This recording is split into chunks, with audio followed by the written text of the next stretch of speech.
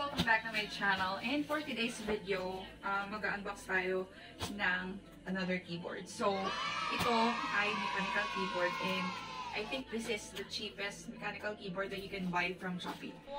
So, ayun. So, kung natatandaan nyo, nag-unbox ako ng gaming keyboard before, but it's just a normal keyboard. Yung membrane, membrane siya, hindi siya mechanical keyboard. So, yun. So, dumating na yung package ko kanina. And, ayun nga, buksan na natin siya.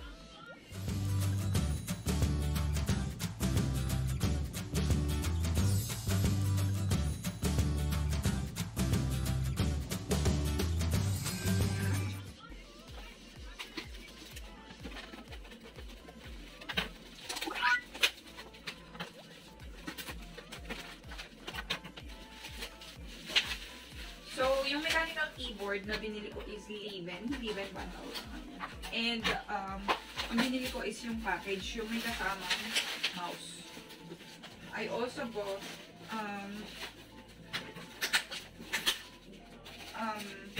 gaming mousepad. Pero hindi lang siya for mousepad, for buong keyboard siya. So, ayun.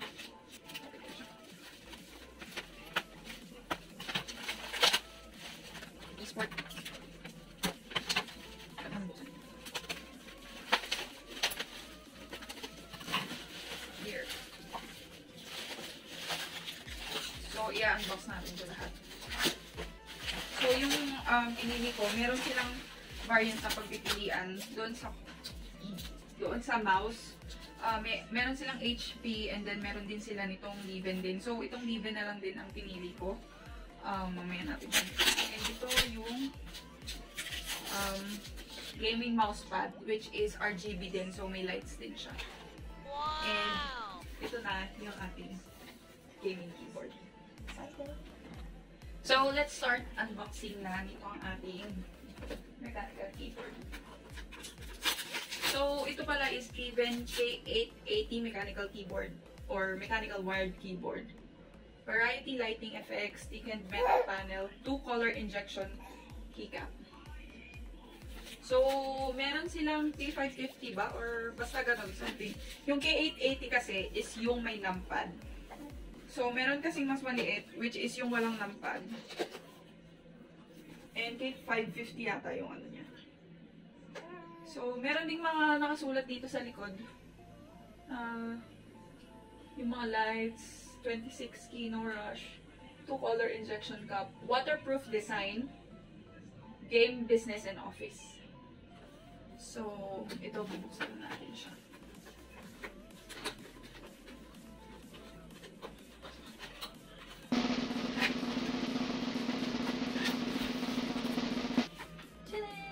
So, meron pa siya dito. Dito yung wire niya, nasa loob dito. And then, ito na yung mismo keyboard. In fairness, maganda ilalagay niya. And then, ano to? May papel na kasama, pero hindi siya manual. At saka i-check yung nakasulat. Wala nang nakalagay dito. So, wala siyang kasamang manual. So, ito na yung keyboard. I ordered white. So, I think meron silang blue, pink, black, and white. So, ito na yung keyboard. So, meron siyang stopper dito. And then, meron din siyang stand. Both sides. And then, keyboard interface USB, button bounce, working voltage 5 volts, working current 150 mA, button life 60 million times, consumption 0.75 watts. Warning, do not disassemble. So, ayan. And then, ito yung tunog niya.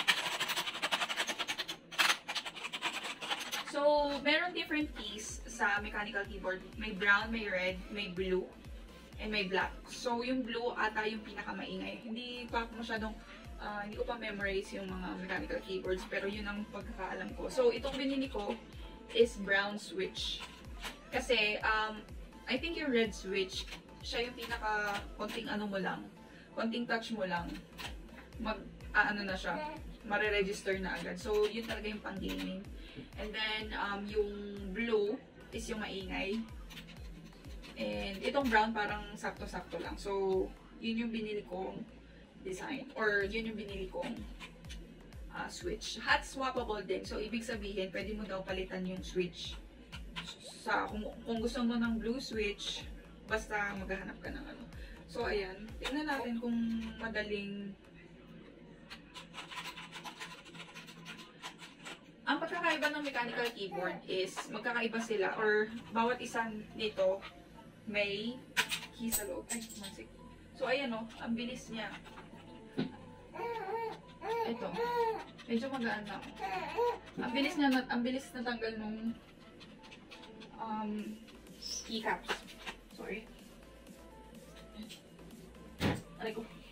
And mabilis din siyang linisin compared to membrane keyboards. Kasi yung mga membrane keyboards, di ba, may lubog yun. Then parang may silicone sa loob. So, yung dumi, pwedeng pumasok dun. Ito, pag tinanggal mo yung lahat ng keycaps, ganyan lang siya, parang magiging flat lang. And then, pwede mo na siyang linisin. So, ayan, madali naman tanggalin yung keycaps niya. And ang kagandahan sa mechanical keyboard, you can customize the keycaps. So, may mabibili kayong mga keycaps dyan. Madali din naman siyang ibalik. So, na-unbox na natin yung ating keyboard. Unbox ko na rin muna yung dalawa before natin sila subukan lahat. So, itong Leaven S30 e-sport game glowing mouse. So, meron din siyang ilaw. And, ang cute ng ano niya. Ang cute ng wire niya ng USB. So, ito siya. Anong meron sa gilid? May ano, pinulot sa gilid. Merong scroll. Merong plus and minus dito. Siguro zoom yan. And then, parang transformer. And then, metal shade. Metal din yung nasa likod. Not sure kung matatanggal yung plastic. Parang matatanggal naman siya. Ayan. So, the next one is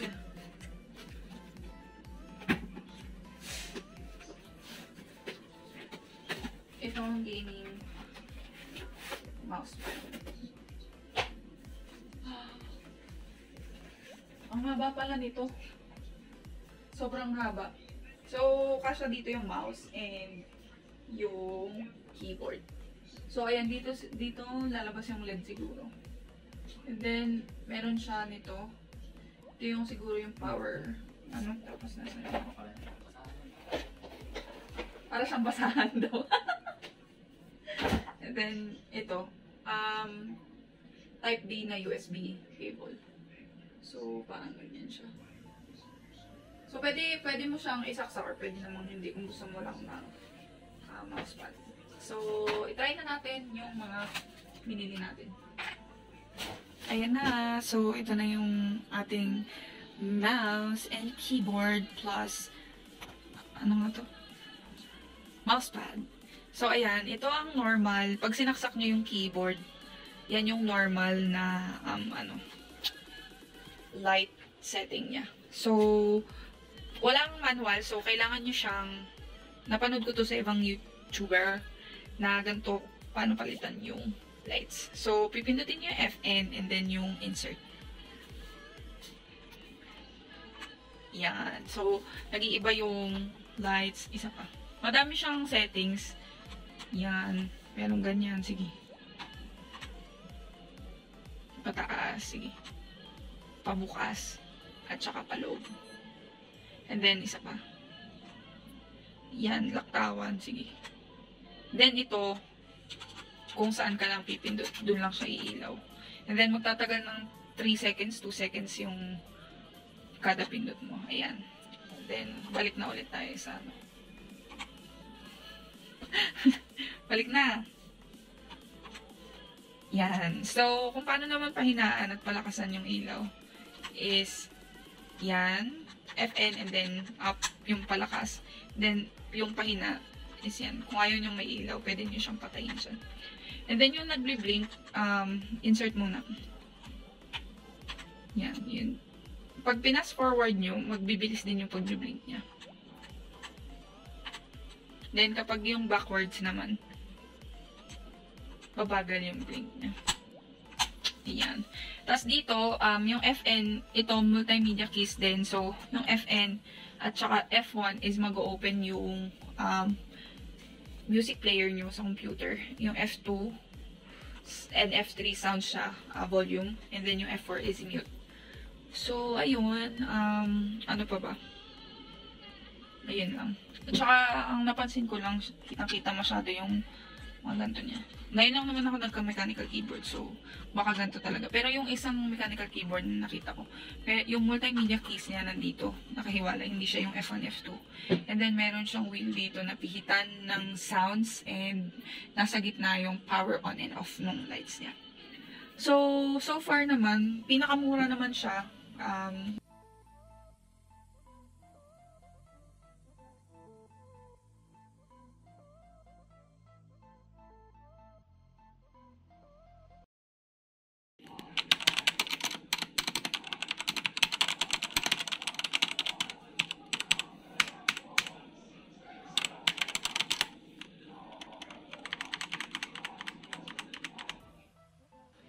Hi guys! So ayun, napakita ko na sa inyo yung aking keyboard, yung mouse, and yung mousepad. So ayun, nagkaka-issue pa rin talaga dun sa mousepad kasi kailangan talagang idiin yung saksakan ng USB. Ay, napakaganda ng keyboard. Murang-mura lang siya. Pag bibilin nyo siya ng keyboard lang, parang nasa 795 lang siya. So, tama ba ako? 795. Tapos, 999 kapag kasama yung mouse. Check lang natin. Ang gaanong feel nung, smooth nung feel nung mouse. Hindi kagaya nung isa ko nabiling mouse. Yung kasama nung gaming keyboard ko, parang sobrang gaan niya, parang fake, parang super plastic niya. Ganyan. So, tingnan natin. And also, dito sa shop na to, meron pala silang 1-year warranty para doon sa mga dito sa mga gadgets nila. So, hinahanap ko lang kung magkano. Nagbebenta din sila nung keycaps. Ayan. So, meron silang K550. K550 yung 87 keys, yung walang numpad. Siya? 699. So, meron silang options for blue, red, or brown switch. Yung sa K550, meron din, pwede ding black and white mix. And then, papakita ko sa inyo. Ayan, so, meron silang white and black, blue, black and white, yan, pink. So, ang binili ko is yung K880 na 104 keys, which is 768 kapag binili, 752 kapag binili nyo siya ng isahan. Pero ang binili ko is yung may kasamang mouse. Yung mouse kasi parang nasa 300 plus eh. So, nakamura ka na dun. And then, meron din silang yung 5-in-1. Pero, I'm not sure kung mechanical keyboard yun. May kasamang headset and here. 6-in-1. K880, ayan o. 2899. So, merong stand, may headset, merong mousepad, and then may mouse. So, ayan. Pero, feeling ko mas nakatipid ako dito kasi 1.2 plus lang, less than 1.3 lang yung binayaran ko. Less than 1.3 lang yung binayaran ko, and ayun na. Meron akong mousepad, meron akong mouse, and meron akong keyboard. Meron naman akong yung binili ko na headset. Kung natatandaan nyo, nag-unbox din ako nun. So, ayun. Hindi ko pa naman siya kailangan. Hindi ko naman kailangan ng stand din. So, 2899 kasi yung 6-in-1. So, yung 6-in-1 pala, parang may kasama siyang extra na keycaps. So, mas mahal siya. Meron din silang 5-in-1. Yung 5-in-1 naman nila is 2699. So, ayun guys. Hot swappable to. So, pwede kayong magpalit ng keys kung gusto nyong magpalit. Kasi yung keys daw depende kung paano mo or saan mo gagamitin yung keyboard. So, ayun. So, thank you for watching and see you on my next